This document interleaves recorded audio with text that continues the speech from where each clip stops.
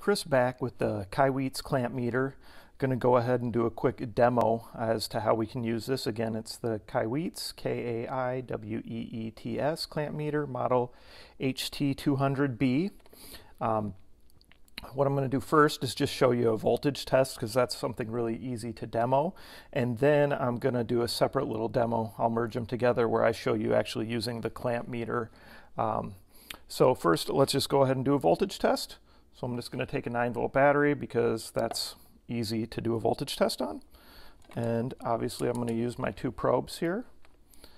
And I'm just going to take my little protective covers off of those probes and turn this down to the voltage. So let's go ahead, get down here.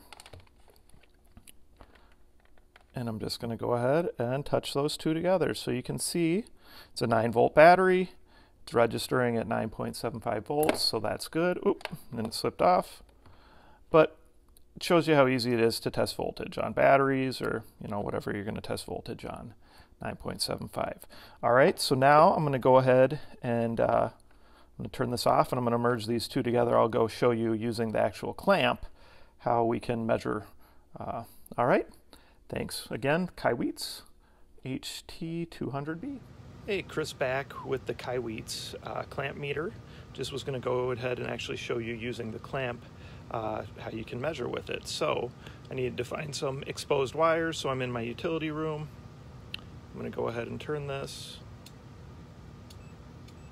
to the little 2 alternating current, and then I'm going to stick it right there.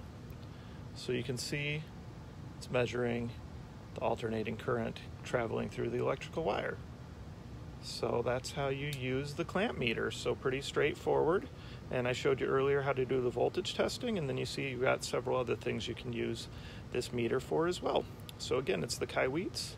It's the HT200B, easy to find on Amazon. Thanks.